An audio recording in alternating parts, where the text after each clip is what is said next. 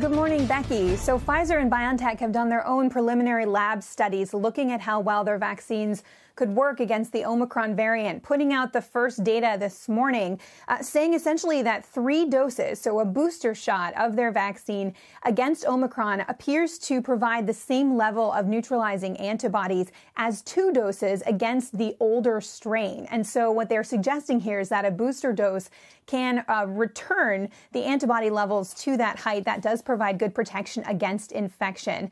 They found that 2 doses may still protect against severe disease, likely because of the T-cell response, but there was a 25-fold decline in those neutralizing antibody levels against Omicron for just 2 doses. They find when they give that 3rd dose, they are boosted 25-fold higher, and so that restores that protection. Albert Bourla, the CEO of Pfizer, saying in the release this morning, quote, although 2 doses of the vaccine may still offer protection against severe disease caused by the Omicron strain, it's clear from these preliminary data that protection's improved with a 3rd dose of our vaccine. So guys, this is some potentially good news this morning. The companies still say they are working on an Omicron-specific vaccine, which they began November 25th.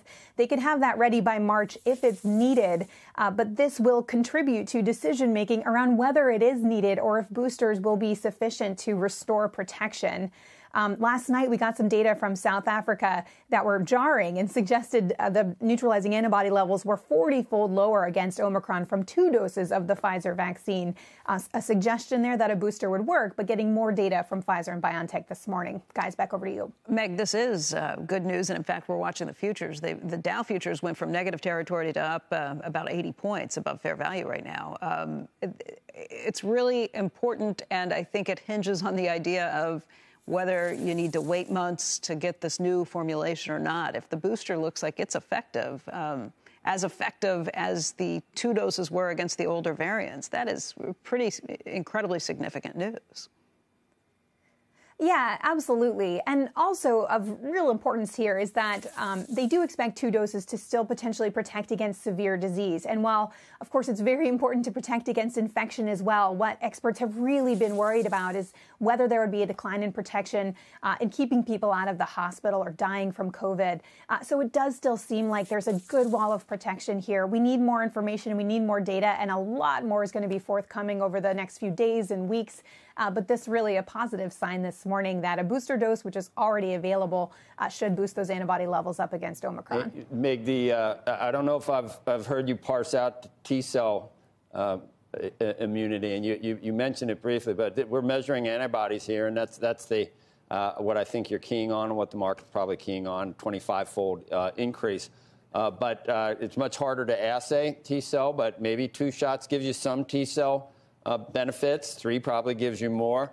I guess the other thing I'd ask is, do we expect to see the same decline over time from the 3rd boost, or from the booster or the 3rd shot, so that, you know, if it's still around in a year, you're talking a 4th, and maybe it'd be the 4th one would be more suited to Omicron. We're going with Omicron now. I know you're going with Omicron. I might listen to Bourla, what he said, but maybe even I don't know, that just begs a question. A 4th, obviously 8 months from now, for people that have had 3, I'm sure that would do another 25-fold increase in antibodies. So it just looks like this is going to be something that could be, theoretically, could be annual. That'd certainly be good for Pfizer.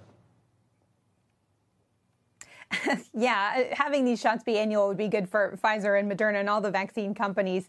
But on all of those questions, on the T-cell responses, it's really interesting here. They note that there are enough that don't seem to change in terms of Omicron and being able to recognize that with T-cells, that's why they expect 2 doses to be able to provide protection against severe disease with Omicron. But they also note that a 3rd dose strongly increases CD8 T-cell levels against multiple spike protein epitopes, which are considered to correlate with protection against severe disease. So that is why they note that compared with the wild-type virus, the vast majority of these remain unchanged in the Omicron spike variant. So that's why they expect the severe disease protection to hold up. In terms of how quickly these antibody levels decline, like we've seen with the first 2 doses, that's something they're going to have to be looking at over time. And perhaps it wouldn't be surprising if we do see the same decay there and have to get boosted again. And then which booster we get is a question.